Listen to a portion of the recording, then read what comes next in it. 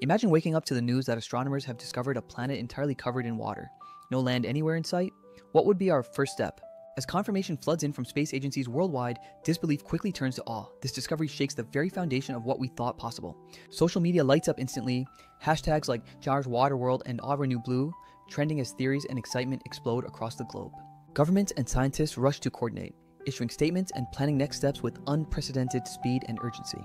Space missions pivot rapidly. Agencies focus on sending specialized probes and submersibles to explore those deep alien oceans unlike anything we've seen. Experts in astrobiology and oceanography suddenly take center stage, speculating about mysterious life forms and unknown geological wonders beneath the waves.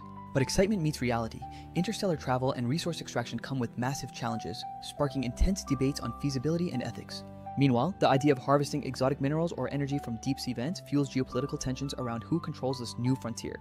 Public fascination grows, with questions about new life and our role in the cosmos igniting classroom discussions and inspiring a wave of space curiosity worldwide. Plans for a bold mission begin.